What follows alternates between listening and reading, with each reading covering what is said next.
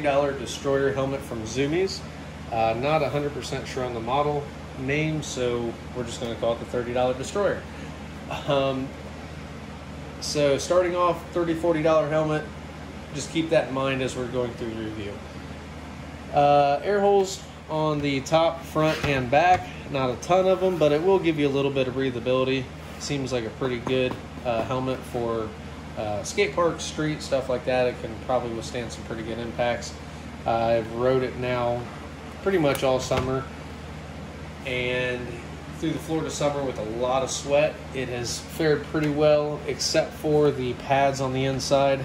Have seen some better days. The liner is kind of coming off the foam pad on both sides, and then also the foam core is separating a little bit from the shell. Nothing a little bit of glue can't fix. Again, $30-$40 helmet. New one or glue, either way. This is a small medium. I normally wear a medium bike helmet, so pretty accurate to size. Other than that, there's really not a whole lot to say. It's a pretty straightforward helmet. Kind of the old ProTech design. Nothing too fancy about it. It does come with the extra set of pads, so you get the small pads and the medium pads. And yeah, that's about it. Well, thanks folks for watching. Hope you enjoyed, and catch you next time.